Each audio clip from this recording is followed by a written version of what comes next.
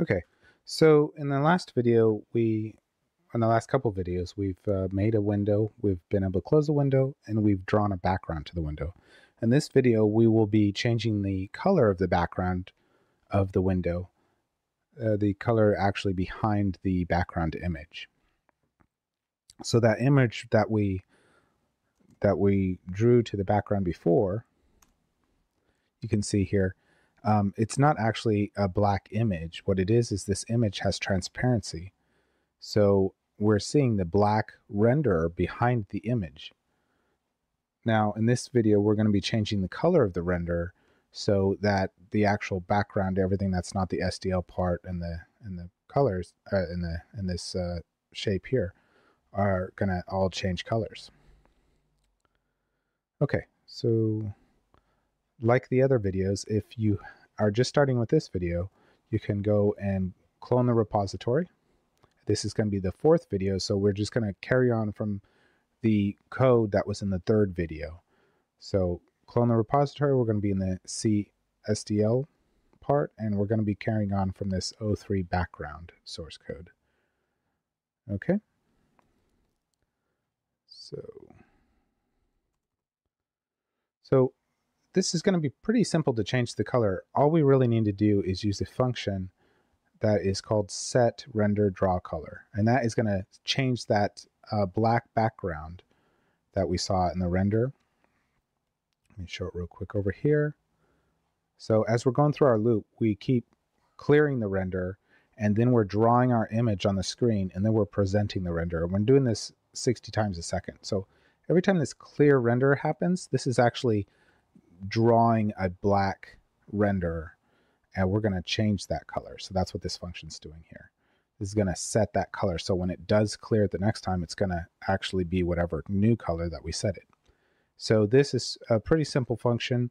We're returning 0 on success, but we're not going to check the error status of this function, so we're not going to worry about the int that's coming back out of here. And we are going to be pulling in the render, and then we're going to have an RGB alpha. You know, we have a red channel, a green channel, a blue channel, and an alpha channel. The alpha channel is setting transparency, so we don't need the render to be transparent. So we are not going to be changing the value of the alpha channel. We're going to leave that set full, and all the numbers on all these channels go between 0 and 255. So that is going to be locked at 255, and then we're going to be changing these other colors to random numbers. And so before we get into actually setting up this function, we got to think about how we're going to get random numbers. So in C, the way that we get random numbers is with rand, which is part of the std.lib. And this is going to give us two things that we need. We need rand, which is going to give us our pseudo-random number. And then we need srand, which is going to seed that number, or seed the random number generator. So we're first going to seed it so that we have, we're not always starting with the same random number, because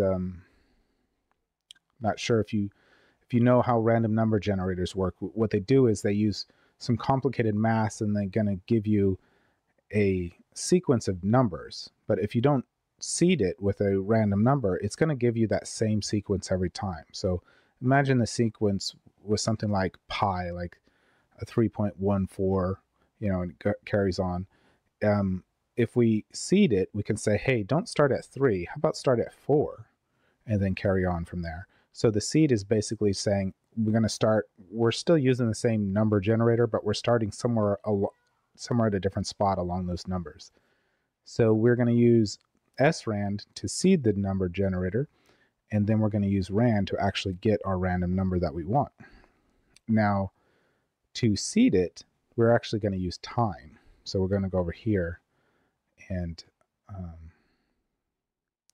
time just gives you back the system time, and we don't need to actually store it or anything. We just want to use just time by itself, no, and we want to seed srand. There might be an example here somewhere. Is there an example? There's not an example in this one. But what we're going to do is we're going to take srand right here, and this seed number here, we're actually going to stick a function inside of here, which is just time, which is going to give us the time. So we're seeding srand with whatever time it is. And that's going to give us our first random, that's going to give us our seed. So whenever we call random, we're going to be starting at a different part. If we don't do this srand part, our random number generator is going to seem random, but it's always going to give us the same. It's always going to start at the same place. So if it was 314, every time we played the game, we'd get the first number to be 3, the second number would be 1, and we'd get random numbers all the way, seemingly random numbers, but we'd always start at the same. So it wouldn't seem that random. So what we do with this srandom is we need to start at some place along there. What we're going to do is we're going to use time to make that starting point somewhere along there based on what time it is. I'm not really sure if that was a good explanation, but it's very common in if we just need, for games, if we just need a random number, this kind of deal, like let's see here, if we go srand, oops, time null, yeah, this is a very common thing that's used. There we go, srand time null. So it's just saying, hey, we just want our random number generator to be seeded with some seemingly random number, which is actually coming from the time. Okay, so that's pretty simple. So we're going to do this srand. We're going to do that right in the initialization code. So in initialization, just double check, make sure I'm doing this correctly. Yeah, it's just basically. We're also going to cast this number. I'm not sure if let's see. I'll just try it real quick. I'm not sure if the reason why we're casting it is because I use quite strict compiler rules sometimes. So that's our srand. Now this is just literally going to seed it, but then we're going to put in here time.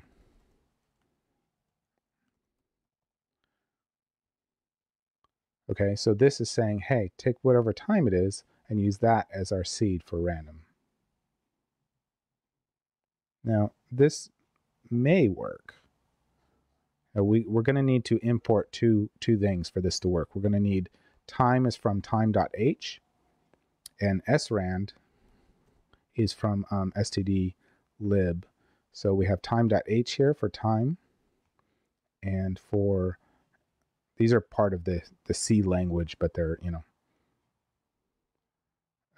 this is part of the standard lib and time.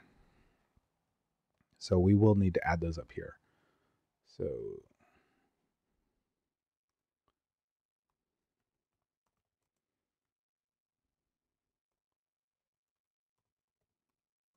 time.h and include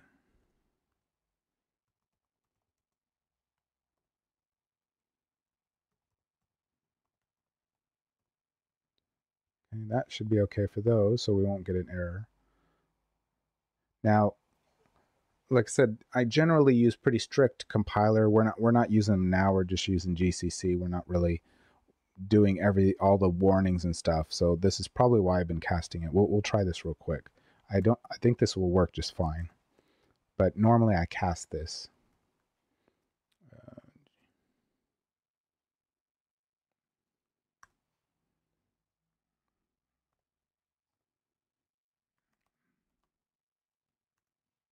Yeah, this is just fine.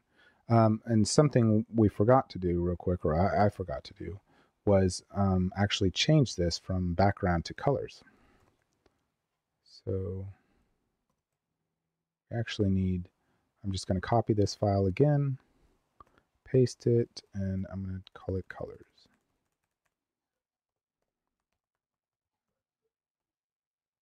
Okay, 04 colors. And we're going to go in there. I'll go back here and I'll just undo.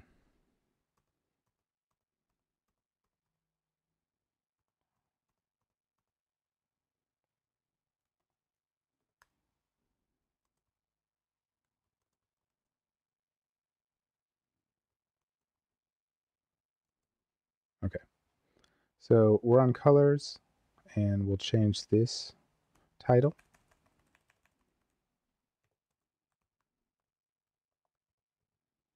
Okay. So we have our standard lib and time pulled in. We are seeding it down here. And like I said, I think it's good practice to cast this, to unsign. I actually have it cast to uint32, which is a SDL, specific SDL, but we can just put it unsigned here. We'll probably be just fine. So what this is doing is this is taking time and it's casting it. Time is, I think, type T. Let's see here. Yeah, time T, sorry. Time T. And we just, but srand, it needs to take an unsigned. So if we go over here to srand and look at its signature, it needs an unsigned. So I'm just going to cast time. If you're just using GCC, it's not going to complain. But if you have more strict compiler options, it's better to cast it. So that is all that needs to be done for setting that up. So now we just need our random numbers and to change the background. And what we're going to do is we're going to make this so it happens when we press the space bar. So we've already had it set up to check if a key is down, and we have to set up if a escape key has been pressed. So if we want to change to check if the space bar is pressed, it's the exact same thing. So we just need to add a case for it.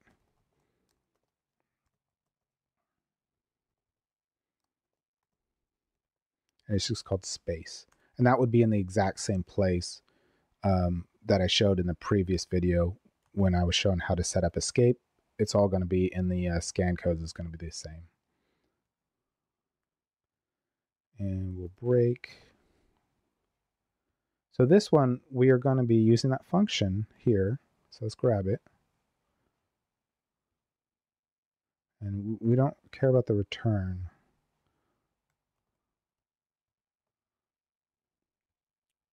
Because if it fails, it's what's it going to do? Is it part of the color hasn't changed? It's not game breaking. So this one doesn't really matter if it doesn't work completely perfectly. It's more importantly when you're loading images and sounds and things like that. Okay, so we know right away that this is the alpha channel and this needs to be 255. So this is a this is 1 byte. So it's 8 bits or 1 byte. So you can count between 0 and 255. So our numbers need to be between 0 and 255. 255 is completely turned on. So if I wanted a white background right here, let's just do this real quick. I can just hit them all 255s.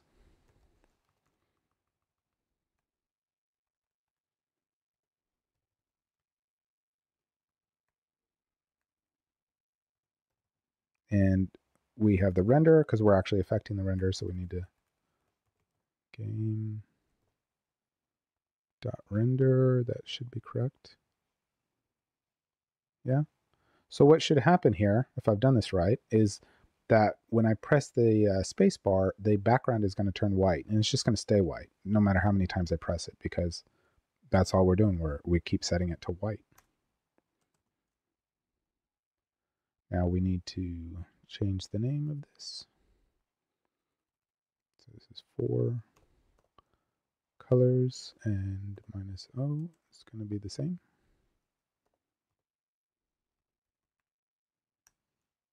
Okay.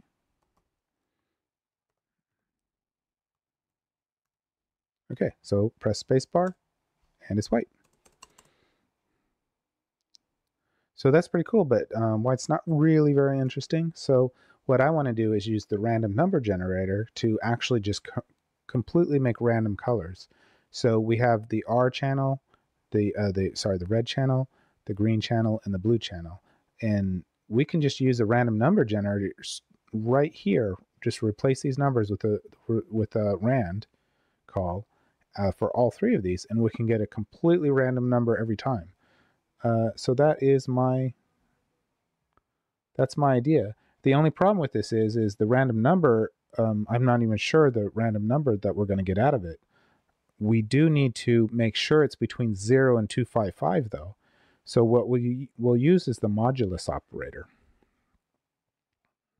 Let's find it real quick. Yeah. So we can just replace one of these right here with rand. And then we're going to use the modulus operator, and we're going to use 256, not 255, because we'll never get to 256. We'll always be below 256, which is 255. So we'll always be between 0 and 255, which is what we want. So this is not inclusive here. We're never actually going to make it to 256. And we can just do this on one of them. Let's see here. And we can just see real quick what that looks like.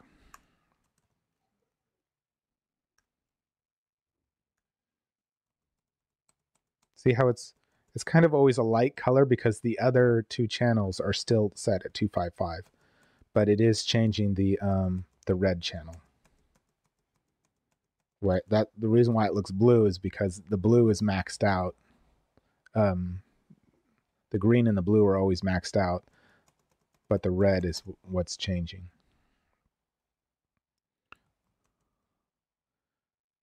So let's do that to all of them. Let's change this to a 6. Rand. And we're not going to do it on the alpha channel. The alpha channel is the transparency. We're going to leave that full, what do you call it, opaque. No transparency, basically.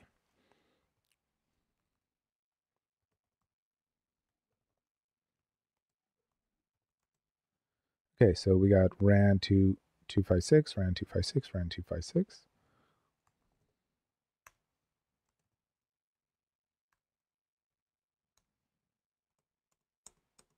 Now we're getting nice different colors every single time. Completely different colors. Okay, let's just make sure colors is up here. Yep.